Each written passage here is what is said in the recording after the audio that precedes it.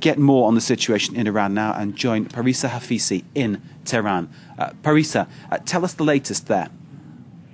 As you said, Mirhossein Mousavi has called on people to gather in mosques and to have this calm protest. But the importance of this call is that this time it will be around Iran. It's a nationwide gathering and protest, because so far since Friday, these gatherings mainly were held in big cities, especially in Tehran, but today's gathering and call is in mosques around the country. And also, late last night, another opposition leader, another moderate figure, Ibrahim Yazdi, head of Iran's freedom movement, was arrested, and dozens of leading reformists have been arrested and are in jail, and hundreds of students, they have been arrested, hundreds of protesters have been arrested. Foreign media are not allowed to leave their offices and cover news, and they have to stay at their offices, and if they go out and cover stories, they will be confronted legally. It's what the Culture Ministry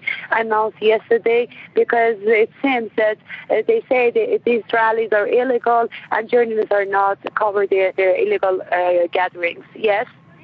Parisa, the people who are out on the streets, are they calling for a change of president, for instance, Mousavi rather than Ahmadinejad, or are they calling for a change of system, a different society in Iran? No, they're not calling for another revolution or change of system or anything. They want an evolution, basically. And they want the vote, the June 12 vote, to be cancelled. And they want another election, a fresh election. But the problem is that it will be very difficult for the clerical establishment to hold a second election, because this will undermine the system. Because since Friday, they are praising the turnout, they are praising the President Ahmadinejad. So now withdrawing from this position will be really will have consequences for the system and will weaken the legitimacy of the system. But presumably there are as many people who support President Ahmadinejad. Of course, there are many supporters of Ahmadinejad, and some Ahmadinejad still enjoys support in rural areas among poor people. But gradually, this Mousavi's call is spreading among. It was in the middle class and youth.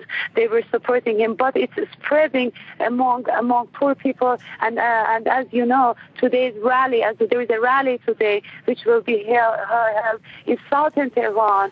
And this is spreading this protest among poor people as well. Parisa Hafisi.